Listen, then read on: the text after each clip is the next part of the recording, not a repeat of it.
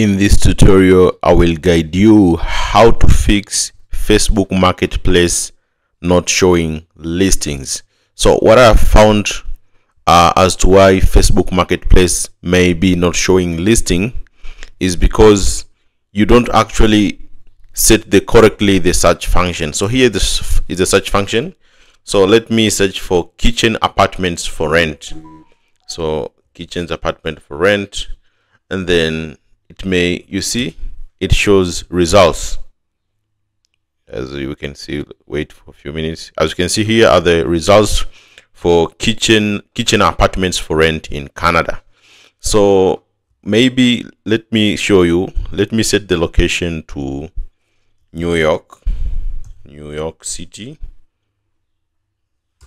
So let me set here New York and apply changes.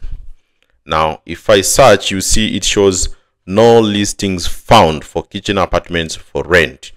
So in order to actually fix this problem, it's actually not a problem most of the time, but though there is a problem, which is a worldwide problem, which sometimes Facebook may not show listings on the areas that you search, but most of the time I also see most people don't actually set correctly this search function. So make sure the location which you want to show the listings is set correctly. If you're looking for apartments maybe in New York, make sure you have set New York.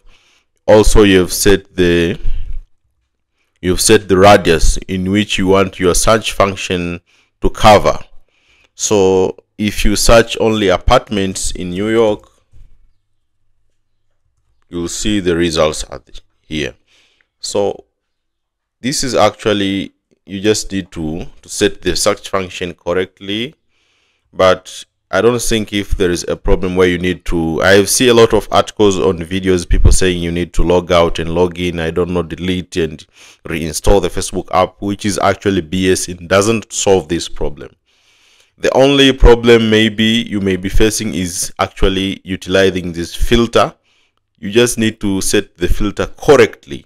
Although you can set it correctly and you may see no listings, which is a global problem, and it's not actually the problem which Facebook can solve to only one people. It's a global problem which sometimes also Facebook can also show to me no listings. But I may highly advise you to check on the filter and see if you have set it correctly. So if this video has helped you, thank you.